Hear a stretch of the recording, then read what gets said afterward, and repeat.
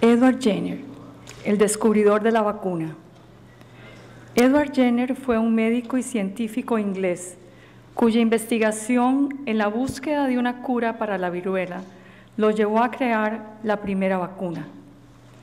El doctor Jenner nació en 1749 en el pueblo de Berkeley, en Inglaterra. Estudió medicina primero con el doctor Daniel Ludlow y luego, a partir de 1770, en el Hospital San Jorge en Londres, con el cirujano John Hunter, uno de los cirujanos y científicos más reconocidos de esa época. En 1773, después de terminar sus estudios, regresó a su pueblo natal, Berkeley, donde ejerció y se destacó como un exitoso médico y cirujano. En aquella época, la viruela era una de las enfermedades más temidas. El riesgo de morir era muy alto. Una de cada 3 personas que enfermaba fallecía y aquellos que sobrevivían presentaban ceguera o quedaban desfigurados por las cicatrices en el rostro y el cuerpo. En los años siguientes a 1770, por lo menos 6 investigadores en Inglaterra y Alemania habían probado con cierto éxito el uso de la viruela de la vaca, cowpox, para prevenir la enfermedad por la viruela. Pero no sería hasta los trabajos del doctor Jenner que se comprendería adecuadamente el procedimiento. El doctor Jenner había notado que las mujeres que ordeñaban las vacas, en comparación con la población general, desarrollaban con menos frecuencia la viruela. Estas mujeres usualmente presentaban una erupción en las manos poco tiempo después de iniciada su actividad como ordeñadoras, luego de lo cual ya no enfermaban de viruela, ya que se habían, abro comillas, vacunado. El doctor Jenner planteó la hipótesis que la secreción de las vesículas de la viruela de la vaca era lo que protegía a estas mujeres.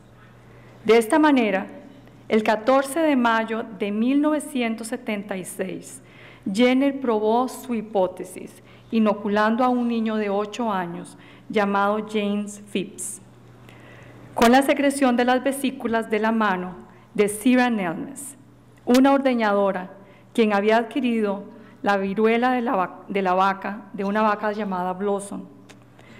La inoculación se llevó a cabo obteniendo la secreción de las vesículas de la ordeñadora, colocándola en una pieza de madera y luego transfiriéndola en los brazos del niño.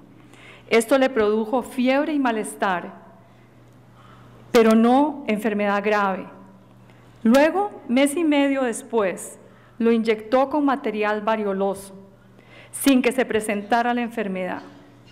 Dr. Jenner repitió el experimento en un total de 23 personas, en todas las cuales se evitó la enfermedad.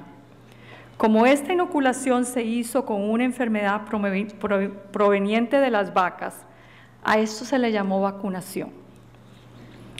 La gran contribución del doctor Jenner, luego de haber inoculado a un grupo de personas, fue que demostró que éstas desarrollaron inmunidad contra la viruela y que además esta protección podía ser transferida mediante inoculación de persona a persona, sin la necesidad de obtenerla directamente del ganado. Con esto, el doctor Jenner introdujo la vacunación al mundo. El doctor Jenner murió el 26 de enero de 1826 a los 73 años, después de haber sido nombrado médico extraordinario por el rey Jorge IV del Reino Unido y haber recibido el reconocimiento del mundo entero. Destacan entre estos reconocimientos la carta que le escribiera el tercer presidente de los Estados Unidos, Thomas Jefferson, en donde señaló lo siguiente: Usted ha borrado del calendario de las aflicciones humanas una de las más grandes. Suya es la placentera reflexión de que la humanidad nunca podrá olvidar que usted vivió. Las naciones futuras solo conocerán por la historia que la temible viruela existió y que gracias a usted fue extirpada. Muchas gracias.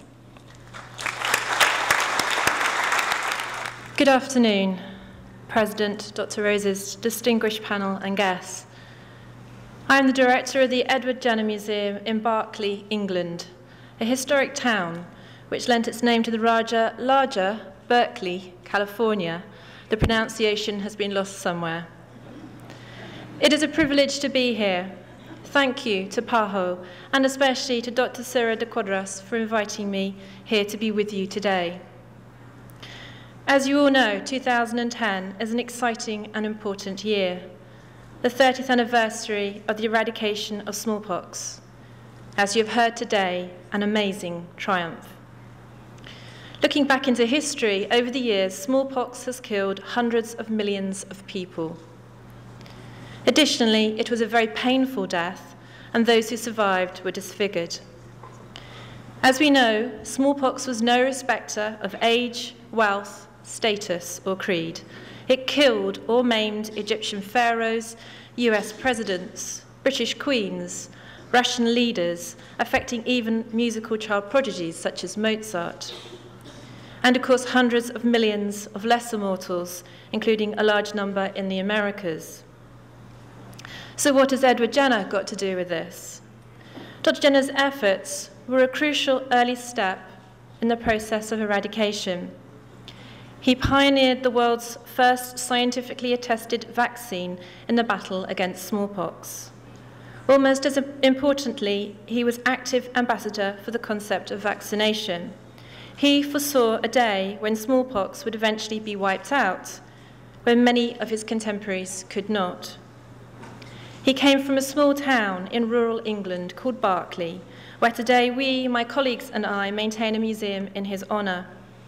We tell the story of what vaccination is, how it came about, and how it has changed the world. The Chantry, built in 1702, was Jenner's former home from 1785 to 1823. It was from here that he pioneered the world's first recorded vaccination against smallpox in 1796. Later, it became a museum in 1985, following a successful fundraising appeal championed by many around the world, including D.A. Henderson, to whom we are eternally grateful. It is now, however, a charitable enterprise, and we need to raise money to continue our work. This year, we have launched a Friends of the Museum, which we invite you all to join. To mark this important anniversary, we are currently restoring Jenner's thatched Temple of Vaccinia, where he gave free vaccinations. As well as telling the story of Jenner, we also communicate current developments in immunization programs and vaccine research, such as the elimination of rubella, measles, and polio. We therefore hope our relationship with PAHO will continue to grow and grow. Jenner was not fortunate enough to visit the United States. However, he was very proud to receive the following letter. Medicine has never before produced any single improvement of such utility. You have erased from the calendar of human afflictions one of its greatest. Yours is the comfortable reflection that mankind can never forget that you have lived. President Thomas Jefferson. The Jenner statue is a small bronze replica of a life-size version, currently situated outside the National Museum of Tokyo, erected in 1904. The inscription in Old Chinese classical typography records a translation, the life of people has been prolonged greatly. Jenner's benevolent invention should never be forgotten. So I would like to invite you all to the museum. Next year, as you know, is the 45th anniversary of the decision of the World Health Assembly to embark on a global eradication program. In May of 2011, around Jenna's birthday, we will be marking this with a garden party. There are many statues of Jenna around the world. I am delighted to be able to say that there is now one in Washington, D.C. We are very proud to lend a statue of Dr. Jenna to the Pan American Health Organization, providing a link with the past whilst looking to the future of vaccine research. Thank you.